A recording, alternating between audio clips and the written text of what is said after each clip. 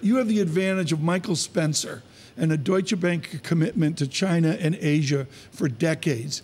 Do they have the degrees of freedom other central banks have? How do you run a central bank? How do you do ISLM dynamics in a totalitarian regime? Well, obviously, monetary policy is a little more centrally controlled in China than in the U.S. The central bank is not as independent from the administration. But Michael and our chief economist for China, Yi Zhang, have been telling us to expect some easing moves. So this is no surprise. China is obviously feeling the negative effects of trade uncertainty like everyone else. They are committed to keep growth going in the low sixes. We think 6.1 is what we'll achieve for the second half of this year. But it's going to take a little more stimulus. So this was not unexpected at all.